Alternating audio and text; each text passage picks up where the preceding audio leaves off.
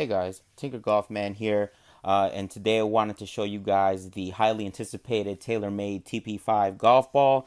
Shout out to GolfWRX and TaylorMade for sending this out to me to give my honest review about the golf ball and what I think about it. So let's go ahead and take a look. So they sent this out to me. I know it's launch week for this golf ball from TaylorMade.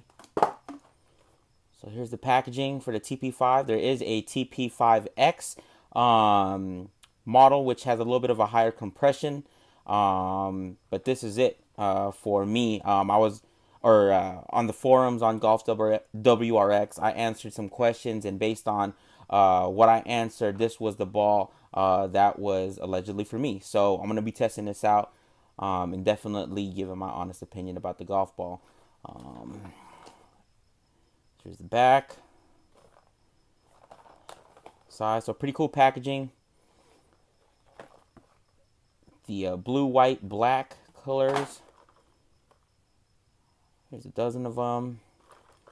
And let's go ahead and take a look at one of these bad boys. TP5.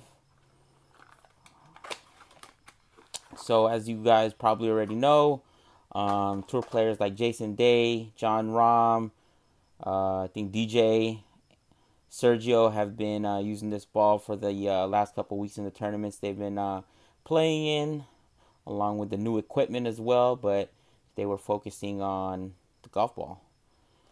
Got the TP5 logo, some sight lines on there, and the TaylorMade logo across there.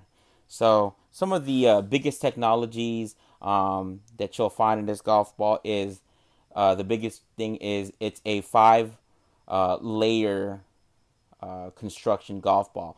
Most golf balls that you see in the market are anywhere from 2 to 4 layers, depending on the manufacturer and what type of golf ball you're looking for. If you need more spin, less spin, softer, harder, depending on what you are looking for in a golf ball. And different factors can definitely help you determine which golf ball you need. So it's a 5-layer construction. The inner layer is composed of three layers in the inner core, which is 3 really soft rubbers, and then it's coupled with the outer layer, which is cast urethane, and then another layer right in between the 3 and then the outer, so a total of 5. So we're supposed to be seeing more distance off the tee, and we're supposed to be seeing more spin and hold along the greens with the newest technologies found in this golf ball. So again, very excited to get this out on the golf course, and hopefully you guys enjoyed, and hopefully this will be a great golf ball for a lot of people trying out new golf balls for the 2017 and forward season. So here it is, TaylorMade TP5. There they are, and the packaging that they come in.